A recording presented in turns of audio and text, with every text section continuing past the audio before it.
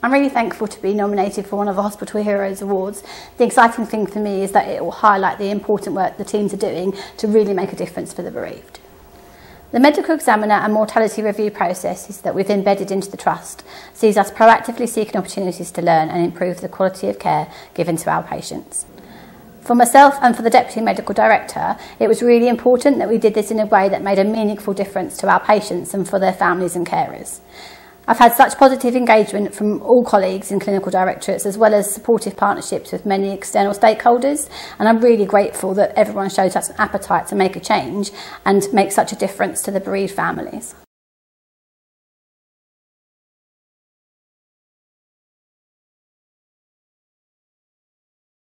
So I work on Rochford and Westcliff, which is the respiratory unit in the hospital.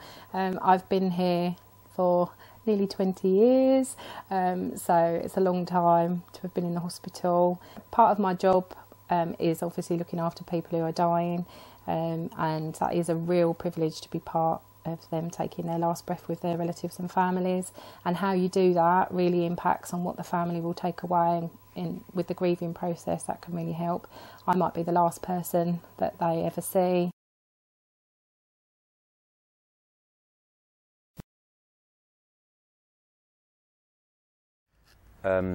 When I found out about being nominated for Hospital Hero, it made me feel very proud, and it's given me a lot of confidence in my job.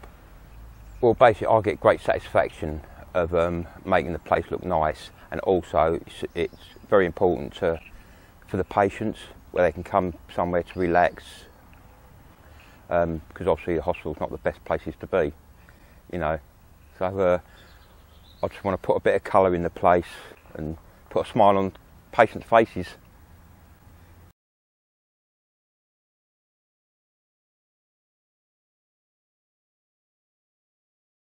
So I've worked in the Trust for 20 years plus, always been dedicated, like to think that I go above and beyond. Always the focus is the patients, but ultimately looking after our staff, particularly because if we can look after them really well, then they can therefore look after the patients even better. So apart from being a medical matron, which I look after cardiology and respiratory, I also have a real passion for recruitment, engaging in the younger generations, so you know, getting the interest into nursing and any other sort of allied health professionals. Specifically for Southend Hospital, I'm very passionate about working here, and it is a great place to work.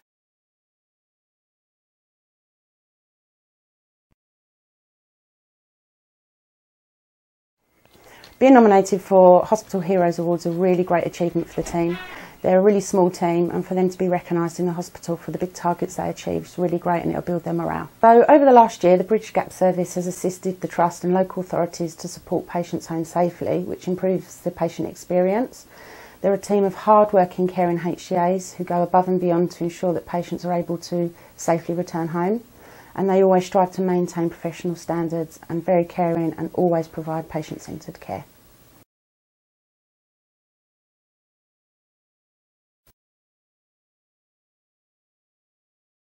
For about the last 5 or 6 years we've handed out all the first it was the hampers, then it's just been boxes of chocolates, and I say it's not normally something we usually do, but and it was again with the Christmas trees as well. We hand out the Christmas trees when they're needed, and again at Christmas time it's obviously our busiest time of the year. And it's, so it's not something we normally do, but it's good. It's actually quite enjoyable because we actually get to meet people that we don't normally meet when they come down for the chocolates.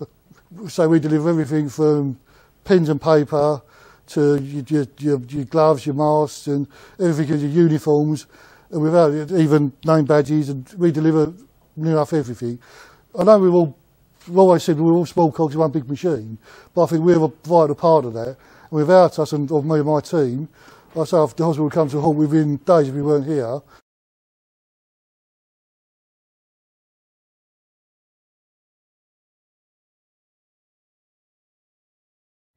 It was lovely to be nominated for Hospital Hero. The whole team was thrilled to bits.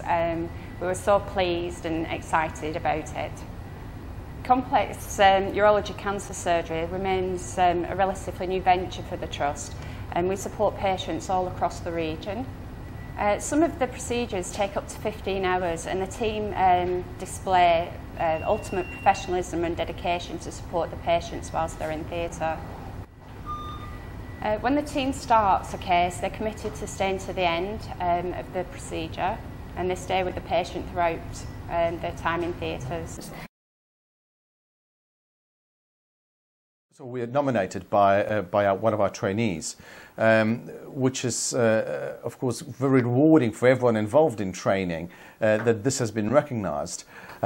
We frequently get asked to nominate who's the best trainee that we've had, but we don't seem to have an award that goes the other way. And you never really know if your trainee is just being polite to you, that you've been nice to them and they didn't enjoy the time, or if they truly got some value from the time they were here.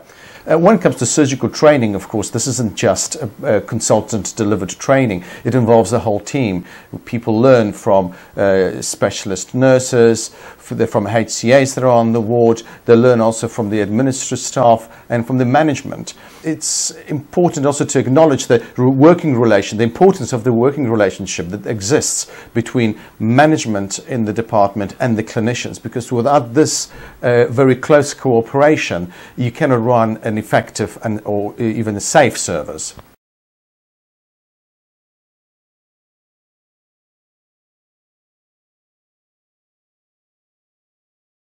So I think that any award that anybody gets put forward for, like this one, it's not about what I do. What I do is one very small component of a huge army and team of people who work to make patient care the best it can possibly be in Essex and beyond. And so within the trust that I work, there's a huge backroom staff in both the clinics and my secretarial support.